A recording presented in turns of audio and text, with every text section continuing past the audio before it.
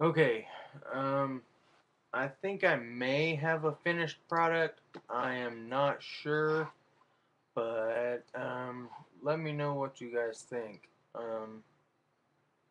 I don't rap too well, so.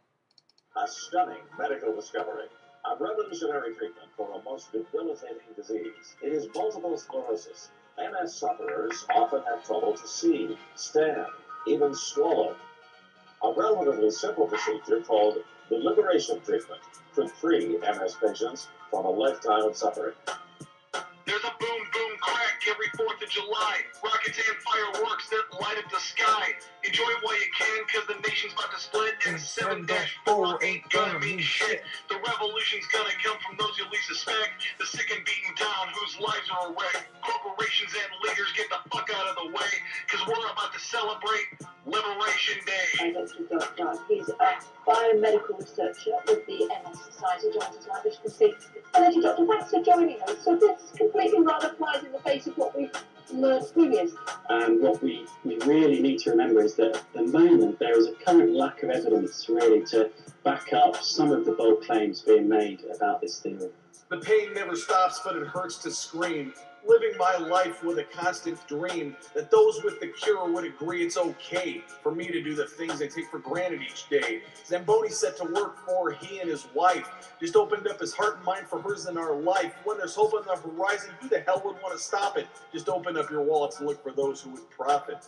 What we need to see is a lot more research in this area. Firstly, to see what this really means for MS, the biological connection between CCSVI and MS. And we also need some very carefully, properly controlled clinical trials to test potential treatment options to see if they are potentially beneficial. To pursue happiness, better head overseas. There's no freedom from this hell in the land of the free. There's no room for the sick or the poor in this nation unless we raise our voices and demand liberation.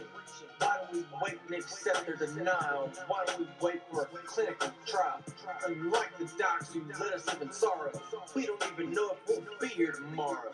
I'm telling your secret and my voice will be heard. There's no money for you from someone who's cured. Angioplasty is all I need from this life of hell. I will be freed.